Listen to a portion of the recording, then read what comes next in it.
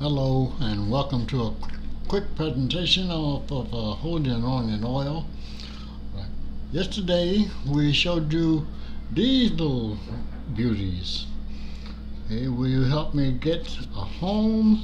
And on the other side it says, my name is and I am so many years old. What it is, they show them this side and then they flip it over and show them the other side. Will you help me get a home? Okay. Now, understand, out of 10 people that you approach with this card, 8, possibly 9 of them will reject you. The homeless population is a very unusual group of people. You'll find some that are set away from society for many reasons.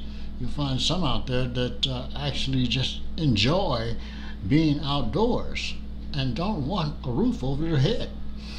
Some out there with legal problems that don't want to be seen and don't want to be acknowledged in any way part of society again.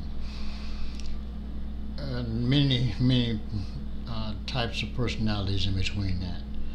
So when you approach them, what we're looking for is actually about 20% of the homeless population. There's about 20% of them that are truly looking for homes, looking for work, and ready to go back into mainstream society. The other 80%, unfortunately, have chosen this lifestyle, and many have been forced into the lifestyle, and they will not come out unless things change drastically for them. So, with good heart and good intentions, I understand. If you want to make these, please do. Oops, upside down.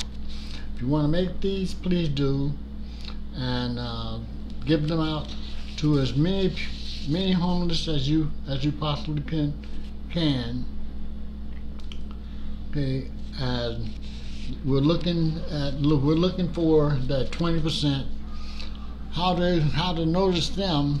I guess the best way to identify them is they're usually very scared, and you can also tell that they're usually very new on the street.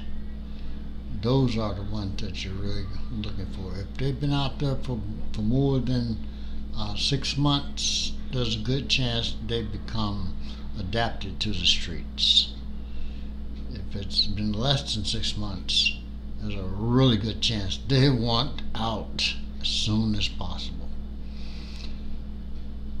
Being homeless is no joke. Thank you for watching.